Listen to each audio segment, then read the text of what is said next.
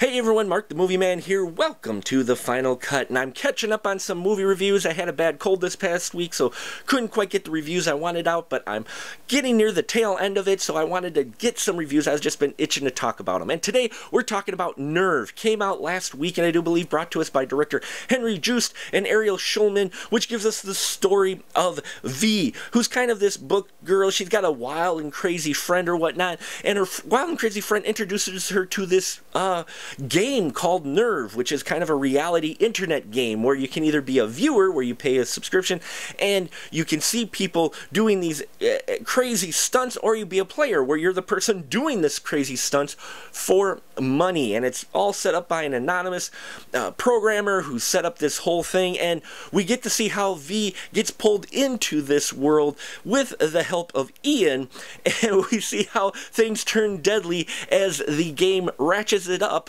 in Nerve. I enjoyed this film a lot more than I thought I would. It's a thriller for the modern audience. It did not feel like it was trying to be a throwback like many thrillers and horror films seem to be doing nowadays. It was trying to speak to today's generation, and I think it does that well. Especially its commentary on people's importance of views or their internet popularity. It makes a great statement about that. I mean, YouTube is a prime example here of that. So that subject of internet popularity and views and people looking for possibly validation in what the crazy stuff that they're doing, I liked that theme and that underlying theme in here. Now, there are decent performances here by Emma Roberts and Dave Franco, who play V and Ian in here. I also enjoyed Emily Mead's character of Sydney. She was a lot of fun to watch on screen. And Miles Heiser, who plays the friend Tommy, who's trying to get V out of this. Enjoyed all their performances well enough. A good young cast in here.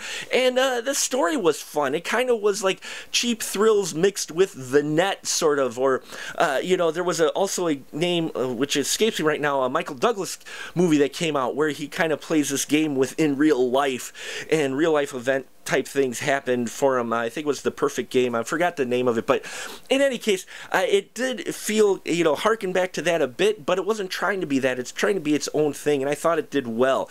Now, I was surprised by the ending, though I will say I was a little bit disappointed by the ending, because this was an interesting, entertaining film to see them do all these things, and they were kind of breaking out of some of your tropes that you would see out of a film like this, but then near the end it got a little bit more stereotypical and a little bit like Hackers, in all honesty, which isn't a bad thing. Overall, Nerve isn't groundbreaking, phenomenal cinema, but it is great to see them do a horror thriller film that is for today and not trying to be some kind of retro throwback. So props to them there for this. And it's based off of a novel as well, which I'm interested in reading. So check out Nerve if it's still at your theater. I think it's worth your time. I give it 3.5 stubs. It was entertaining. It was better than I thought it would be. And Emma Roberts and Dave Franco put on some great performance with some good on-screen chemistry. So if you've seen Nerve, please leave your comments down below. Love to hear your thoughts on it. Please subscribe if you haven't already. See, there we go. Nerve proves that point perfectly. But thank you so much as always for your support, and until next time, keep that ticket stub.